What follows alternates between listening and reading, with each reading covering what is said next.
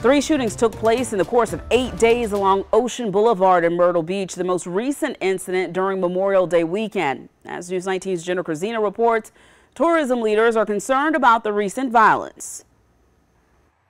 I think you always have to take safety in mind when you're traveling, regardless of where the location is. On Sunday, May 17th, Myrtle Beach law enforcement responded to a shooting near Ocean Boulevard that left 2 injured. Less than a week later, during Memorial Day weekend, 2 more shootings took place in the same area on back-to-back days. Multiple people were injured and 1 died. The City of Myrtle Beach spokesperson, Mark Krua, says those shootings do not reflect the overall atmosphere of the Grand Strand. Absent that, we had a wonderful couple of weekends here at Myrtle Beach.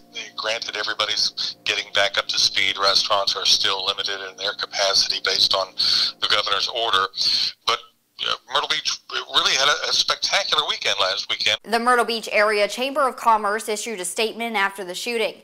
It reads in part, "The safety and well-being of our visitors and residents is always our priority.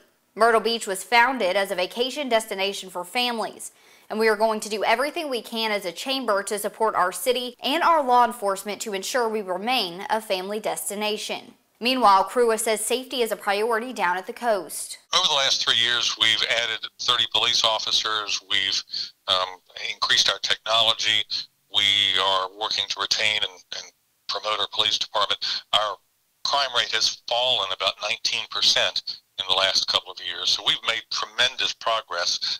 Ocean Boulevard, the downtown Myrtle Beach area, is safer than it has been in 20, 25 years. Over the holiday weekend, Krua says despite the pandemic, he estimates that they had anywhere between 200 to 300,000 visitors. Great family crowd in town this past weekend. The beach was busy. People were practicing social distancing as they should. We were a very popular destination this weekend. Jenna Krasina, News 19 WLTX.